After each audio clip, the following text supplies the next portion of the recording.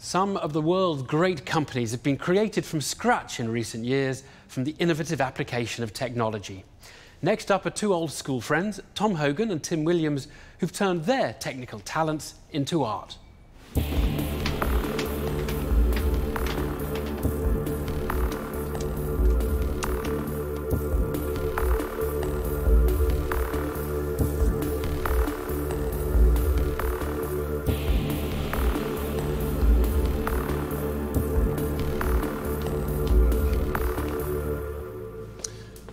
Hi, I'm Tim Williams. I'm Tom Hogan.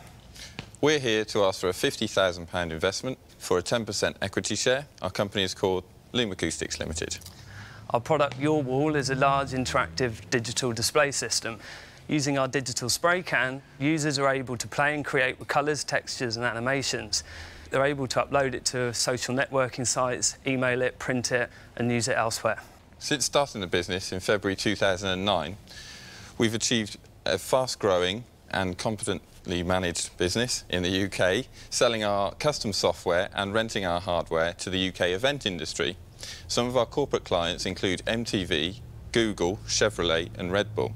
We've had a turnover in just 11 months of £116,000. This year we're forecasting turnover of £411,000 and we want to triple that by the end of 2012. Thanks for listening to us today. I'm going to give a quick demo of our software and then answer any of your questions. Thank you.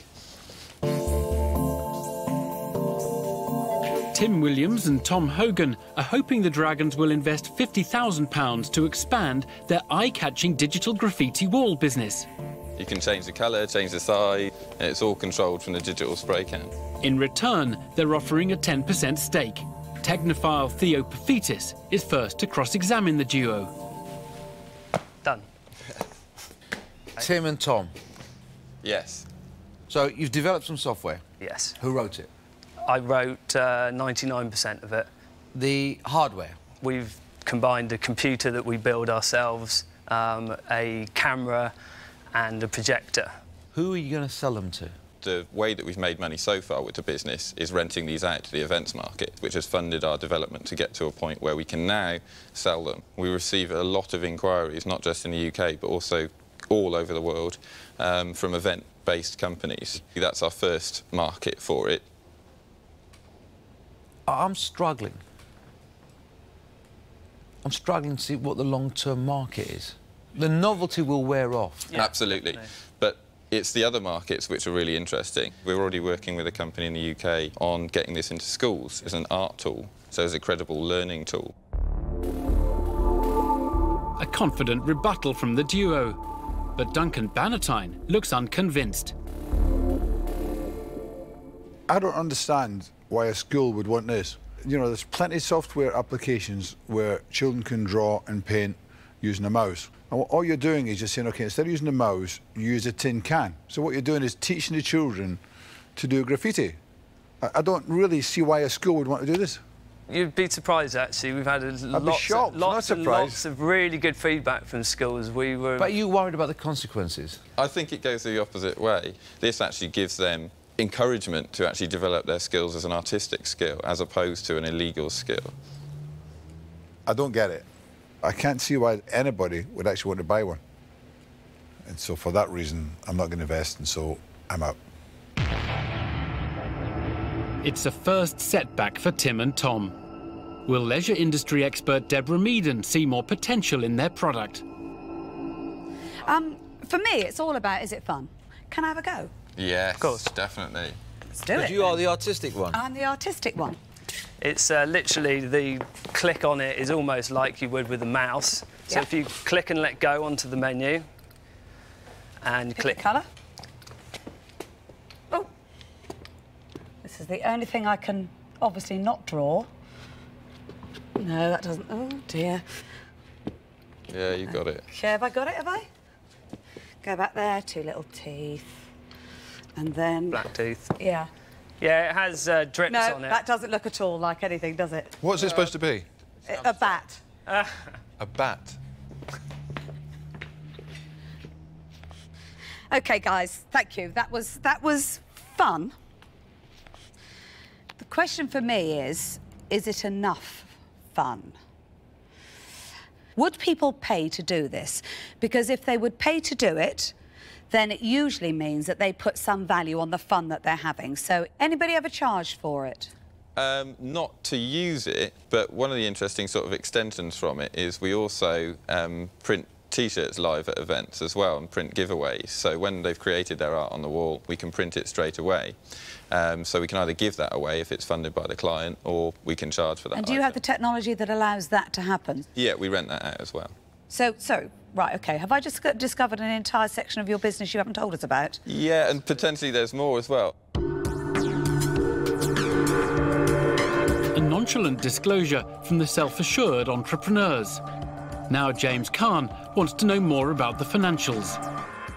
Guys, that £411,000 that you mentioned, where are you against that? Because you're kind of halfway through the year now. It was 110,000 that we had billed this year. And what have you got as booked revenue for the next 6 months? Is there anything confirmed? The total number's around 30,000 of booked revenue that we've got coming up. You know, it sounds great from your perspective. I'm not sure, for me, it's a scale enough model. I think it's an interesting concept. I think it looks like a bit of fun. I think you guys will do well out of it. I think the events market, it's a bit limited. I think some of the other areas that you've discussed just don't sound developed enough for me. And for that reason, I won't be investing today, so I'm out. OK, thank you. Guys, let me tell you where I am. You've got a high business that hasn't got longevity. The novelty factor will wear out. The software you've developed is OK-ish, and various types of that software already exist. That I don't see as an investable business for me. So for those reasons, I'm out. OK, thank you.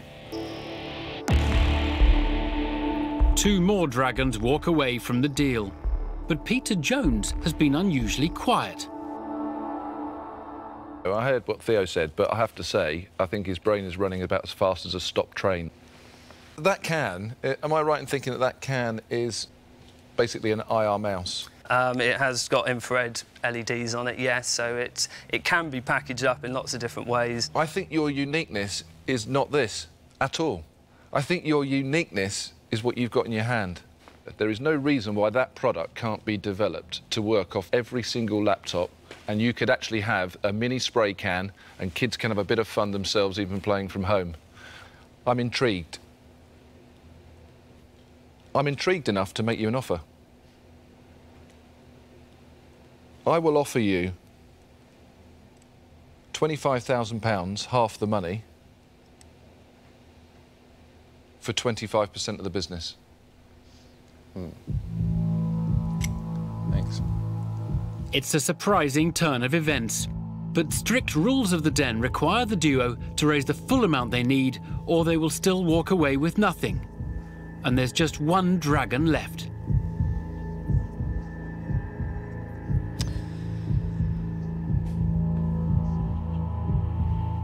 So I am going to make you an offer. I'm going to make you 2 offers.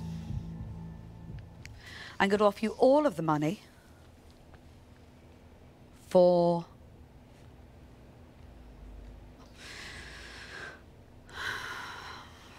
40% of the business, or I will match Peter's offer.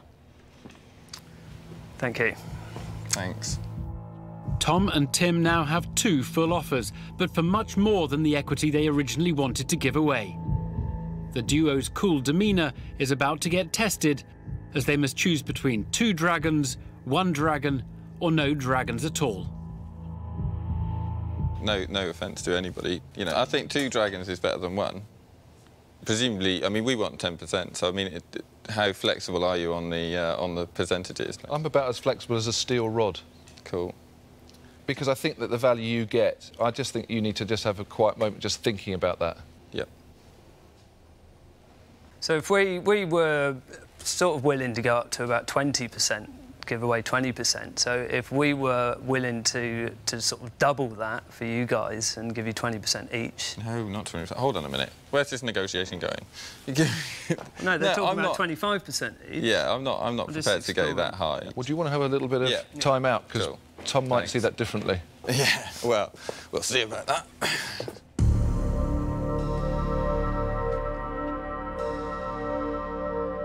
isn't how I saw it going. Would we go and say 35%? And say we've bartered it between ourselves? Oh, you can try that, yeah. So, yes, we've taken on board what you said. And we'd like to try to get you to go to 17.5% each. That's 35. That's, you know, on the company which has turnover, is profitable. I think that's, you know, a really reasonable investment. Yeah, the issue is that the value of what we can do is worth a lot of cash. So I don't think so. Peter, 17.5%? I wouldn't do 17.5%. Deborah's made an interesting offer at 40%, and I've gone in at 50. I would be willing to drop between the two at 45, if you could persuade Deborah to do. Are you not willing to go halfway again towards us for 40%? Can I ask you a question? Would you really? No, but... Would you turn down... We would. You would turn down 40...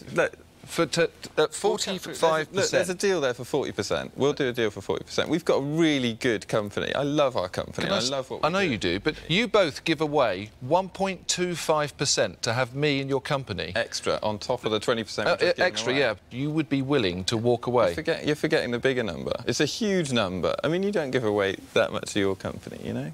Obviously you don't, but... We've moved quite a bit on that. We've moved massively from 10% to 40%. If you're up for it. I would drop to 20% to get this deal done for you. We'll accept your offer. Congratulations. You accepting? Yeah. Good.